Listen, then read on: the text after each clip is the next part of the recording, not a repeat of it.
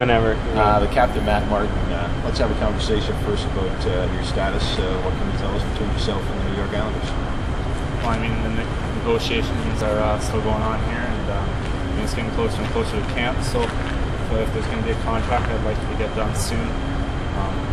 Like I said before, if it winds up done back here in Sarnia, I mean, that's not the end of the world. It's been nothing but great to be here. The fans have been great. The coach has been great. My teammates are unbelievable. So, I mean, it's not the end of the world if I come back. I just got to be a kid for one more year.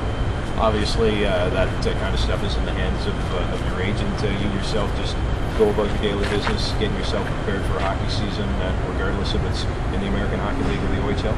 Yeah, exactly. You can't get tied up with the business side of things. You know, my child was come out here and play hockey, and that's what I plan on doing.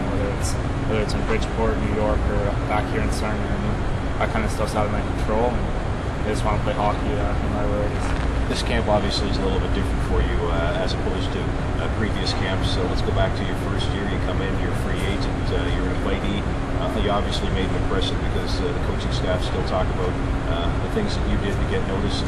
Take us back to that first day, maybe when you're strapping on the skates, about to step on the ice. What goes through your mind? What was going through your mind? I was really nervous, actually. I mean, there's a lot of great hockey players that came through this organization. I mean, it was Steve Stamkos first year too, so got to meet him, and it was really exciting. But I mean, I came out in the camp. I was the most skilled guy, and I knew I wasn't going to be here to score goals, so I just tried to come out and hit everything in sight and make an impression anywhere I can.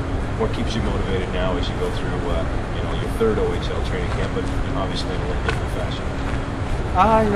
It's the game. It's always the game, whether you're 14 or 22. I mean, as you keep getting older, you just gotta keep having fun with it. As soon as you lose interest, and then you're not going to play as hard as you do.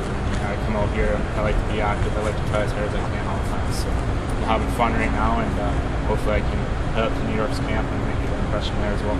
Thanks for this. Thank you.